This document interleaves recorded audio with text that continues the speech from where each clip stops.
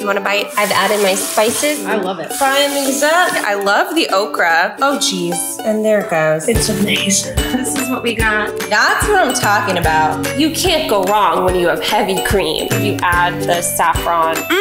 Hi, I'm Hannah. I'm the world's okayest mom. I'm out with my chickens right now. We have done a week of foods around the world, but every time I'm kind of left wanting more from each country. So I want to try something new. So for one entire week, I'm going to cook just foods from India. Wish me luck. I chose India this time because when I was sourcing recipes, you guys came through with so many Indian recipes, so many requests. So really, I didn't choose India, you did. So the rules are I'm gonna show one dish for each day because I'm making these dishes in big quantities.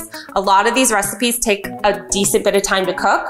So I'm gonna make big batches and utilize my leftovers. And rule number 2, go get yourself a snack because these videos all make everybody hungry. You will be hungry. I will link the recipes if I had them. Some of them are family recipes that I can't share, but if I got it off the internet, you can find it in the description. Now, I went with the most popularly requested recipes on my Instagram, but then I also tapped my friend Annie Cat for some help. Oh, there's Henry. Hi, Henry. He works for BuzzFeed India and he knows so much about Indian food because I wanted to make sure I wasn't just picking dishes from a specific region in India. I think the biggest misconception the West has about Indian food is that it's only butter chicken, saag paneer, dal, stuff like that, which is extremely North Indian. There is so much, rich food and flavors from the East, from the West, from the South of the country. So it's really comforting to talk to someone who actually knows the food a lot better than me. That's such a cool experience to have to experience so many different cultures right in your own kitchen. That's really good. Well, thank you so much. Making something really different for me for dinner tonight. Thank you, Mama. You're welcome, sweetheart. I'm making aloo bindi tonight, which is a potato, okra, tomato curry. I started out cooking some potatoes. This is what's out of my comfort zone. I've never cooked or eaten okra. Okra is a really slimy vegetable when it's raw, and so you want to make sure you're cooking it long enough to get rid of all of that slime. Now, this dish uses one of the most recurring seasonings of the week, garam masala, which is one of the most delicious flavors I've ever had in my life. I was nervous to serve this to the boys because not only is it a new recipe, but it's also their first time eating okra. You excited to try? Yeah. It's really good. Careful, bud. I like it. It's a very different type of vegetable, but honestly, it's really fun to eat. Is it good? It's fantastic. Have you had okra? Yeah. Do you like It's been a it? while, but yeah, it's great. The kids loved it, which was such a relief because I wanted to start this week off on a good note. And this really was the right recipe to kick it off because it was something unique, fun, and tasty. Wow, it's a really mild, delicious curry. I love the okra and I love the potatoes with this. You want a bite? You can't have it, it's mine. And this, for me, was my favorite dish of the week. As most of you know, I don't like to eat a lot of meat, and so the beauty of Indian food is there are so many tasty vegetarian recipes, and this one was 10 out of 10. 6 cups of milk. Next up, I tried my hand at making saag paneer. Now, saag paneer... Henry's fine, okay. Now, saag paneer is really common on Indian restaurant menus out here in California. I don't know if that's the same across the states, but it's a northern Indian dish that is really popularized in the US. Basically, I curdled some hot milk with vinegar, and that turns the milk into curds and whey, which I've never made my own cheese. I've heard curds and whey in songs, and I thought they were fake. Like, I didn't know this was a thing. But basically, the curds are the white chunkies, and the whey is the clearish water. Okay, you see how it's starting to turn clear here? That's the whey. So you want the curds and whey to separate, but you want the whey to be clear, not milky like this. And that's when you know it has finished. After separating the curds from the whey, I used a cheesecloth to strain everything out, and then I had to hang it for several hours to make sure all the whey dripped out of those curds. All right, it really doesn't seem like the most secure, but this is what we got. Once all the whey was out, it was time for me to form this cheese into the flat shape of paneer. Paneer is usually sliced into chunks, like cubes. So I needed to flatten it out so it wasn't in a ball. And so I weighted the cheese down and hoped for the best. Oh, there we go. And put something heavy. Oh my goodness. We do what we can here, we make it work, and we improvise. Okay, this has been pressed for over 3 hours. Oh, what? Oh my gosh, wait. This is like cheese. Okay, wow. It's a legit cube of paneer. The paneer is supposed to marinate in some spices and oil while I prep the rest. Frying these up, I've got onions and minced ginger cooking. I've added my spices and a little bit of water, and I'm gonna cook these for about 4 minutes. Almost forgot to make rice. Gonna put a lid on this. Got my spinach, ooh, it's steamy. My spinach in here. This looks super, super fresh. Finished product, grown-up plate, little kid plate. I bought naan, and I can already tell this isn't gonna cut it, so you know what that means tomorrow? Yeah, I'm making naan. How's it going, Jackson? It's amazing. Have you tried your food? Yeah. How is it? Yeah. Good. Okay, this is the true test though. Oh yeah. Seeing if Matt likes it. Mmm. It's good. I like it. It's much more like, has more spinach. It seems healthier. Like it's more like big pieces of spinach. Oh, it was heavenly. It was so good. And really making the paneer made it so worth it. This is super good. Now, after making the paneer myself, I decided to make my own naan. Okay, there's my flour, my yogurt, oil, a little salt, and then I'm going to pour my foamy yeast water. Oh, geez. And there it goes. That's what happens when I try to film. Let's try. Oh, geez. Stop spilling out. This is where I feel like I'm in over my head with this. Try 2 hands. Probably should have put my hair up before I started this. But here we are. Okay, this isn't looking... Oh, it's like super hard. I don't know if I did this wrong. Ugh. I am not a seasoned Indian cook. My arm muscles are weak, puny, pathetic excuses of arms, and so I was really struggling with kneading this dough. This looks pretty good, about 8 inches. It's really thin, so I'm gonna throw this on a hot skillet. I don't know if you can tell, but she is puffing up.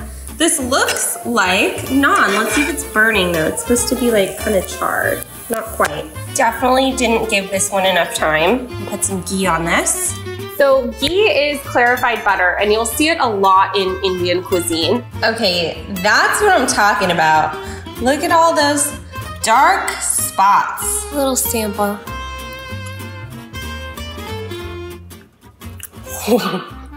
Naan, dal, brown rice, and you can eat with your hands if you'd like.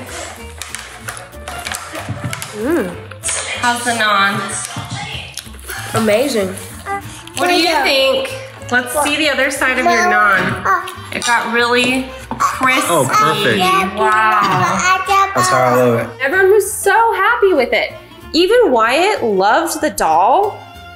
And he's kind of my anti-vegetable guy, as you know, and he's not the most receptive to new things, but the key really is educating him about the different countries where the food comes from, and then he's a lot more willing and excited to try.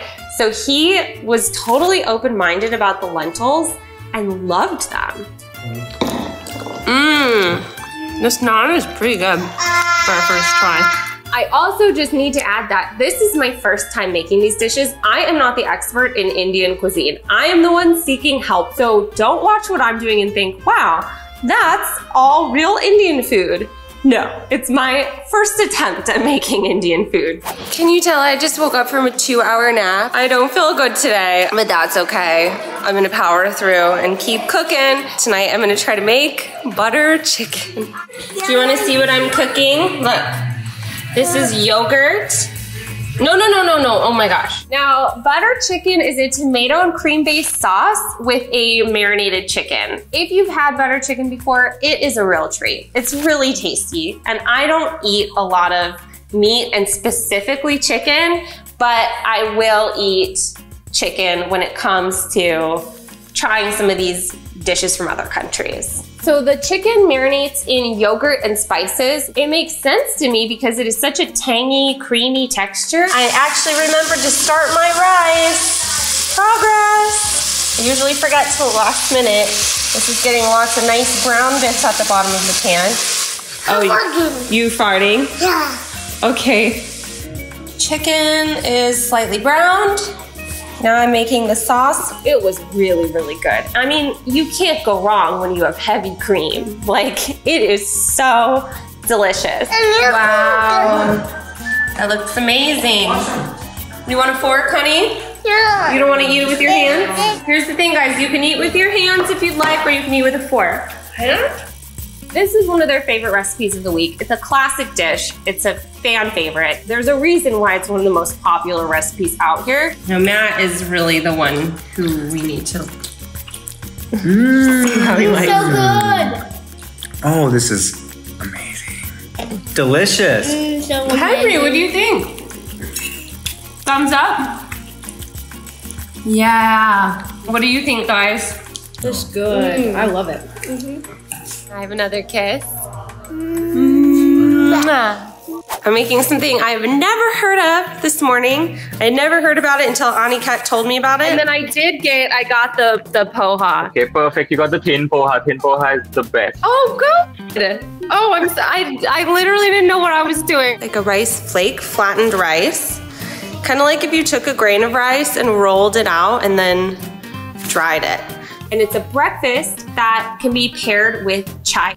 Something I bought for this specifically is mustard seed. I've never cooked with this before, so I'm really excited to see how this tastes. I soaked my poha a little, like I rinsed it, and I tossed it in salt and sugar. What do you need? I toasted mustard seed and cumin and waited until they were popping. It was like a little popcorn on the pan. And then I added my onions, my potato.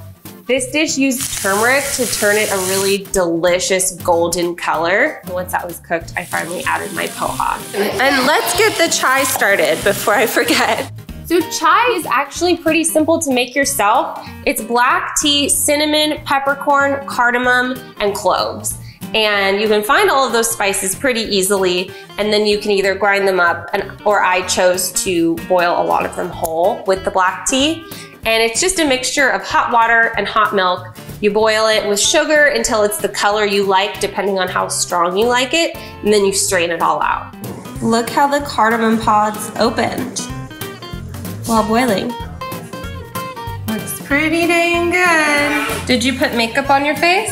Yeah. Yeah. I think the boys first thought it was scrambled eggs when they looked at it because it looks so much like a scramble, but it's nothing they've ever had before. So I truly didn't know how they were gonna react at all because it's something completely new and unfamiliar. I'm gonna try chai. Try the chai. It's really good. What do you think, Henry? Poha. Now let's try poha. It's called poha. Which poha is good? Let's see. How does it go with the chai? Yummy. Oh, thumbs up? Yeah. And to my absolute shock, they started shoveling this in. Like, Henry shoveled this in, and he's pretty picky, and he absolutely loved this. Are you trying it? This is so good. Did you try the chai? So it's a breakfast served with chai.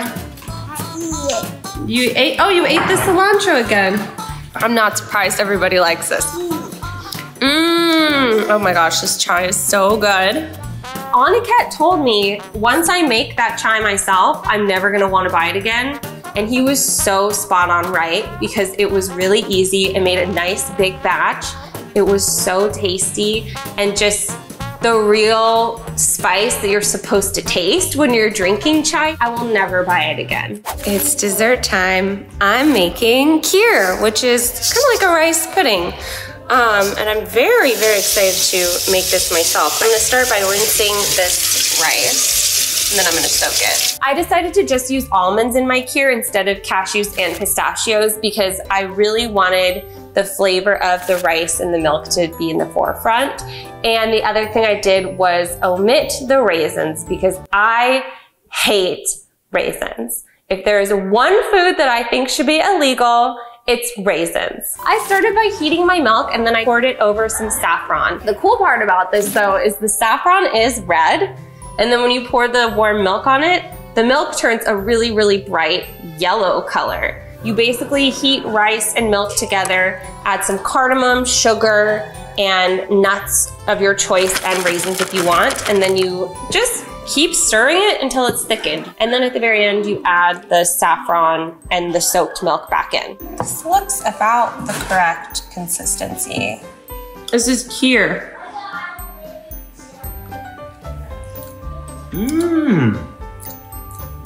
It's kind of sweet, but savory. It's a rice pudding. It's cardamom you're tasting. Oh my gosh. This is really good. I love this. It's really good.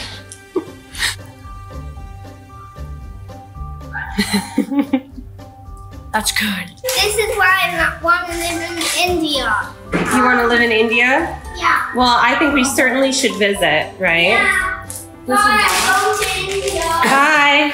This is definitely one of our favorite desserts of all time. It is so good. It's not like any rice pudding you've ever had before. My only thing I would change is I'm gonna make a bigger batch. So at the end of a week of cooking Indian food, I am a little bit tired. I think that this week really highlighted how lazy I've gotten when it comes to cooking food. So really forcing myself to put in all that extra effort and really make so many things from scratch kind of reinvigorated me to take my time with meals. I also really thought that we would end the week feeling like we had a full picture of what Indian food is like. And again, this is just leaving me wanting to try more. So I want to send a huge thank you to everyone who sent me a recipe, to Aniket who helped me through this process. Really, it wouldn't be possible for me to teach my kids in this way or for them to have these experiences without your help. So I really, really appreciate it. So that's all for now. I'm Hannah, and if you liked this and you want us to see us try foods for a week from your country, message me on Instagram and give me some recipe suggestions. And if you have any more Indian recipe ideas or any tips or tricks about the food that I did try to make, message me that on Instagram as well. Now, if you'll please excuse me, I'm in a nap for 100 years because I truly feel like garbage sewer rat. Until next time.